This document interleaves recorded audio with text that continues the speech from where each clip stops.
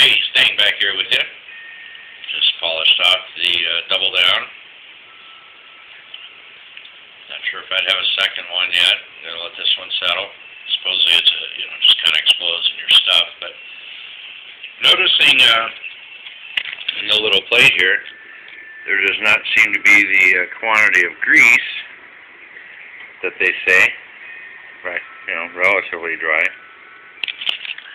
That being said, I think it's pretty good. Maybe I'd give it an 8, 8.5. I'm sure it's different at every store, but I liked it. Certainly don't want to make a habit of it. Have 500 calories a piece, but not too shabby. We'll see how I feel in an hour from now. At any rate, do check out the Double Down. Give it thumbs up. Staying out.